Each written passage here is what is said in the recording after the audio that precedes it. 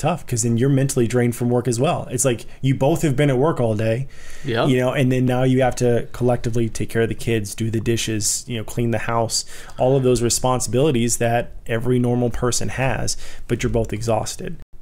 Having your spouse be able to, like you said, that understanding of, okay, this is daddy's work time. Like we have to protect daddy's work time because I have a home office as well. It's sanctified, right? It's set apart. Like he needs this space. Yeah, but then trying to balance it with like if there is any sort of extracurricular activity that you as a dad or you as a man want to do, you know, for me, I like to go to the gym. I like to, you know, do BJJ and boxing and things like that. But the classes are only at nights.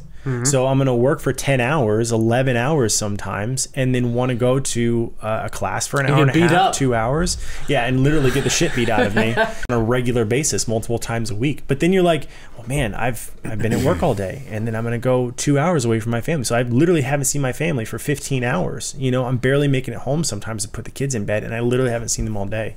And so it's kind of like that tough part of balancing, like I've got to be a good dad, but I also have to be a hard worker. I have to be a good business owner. I have to be a good boss. I have to be, you know, self-aware to the things that I need in order to make sure that I'm doing well mentally.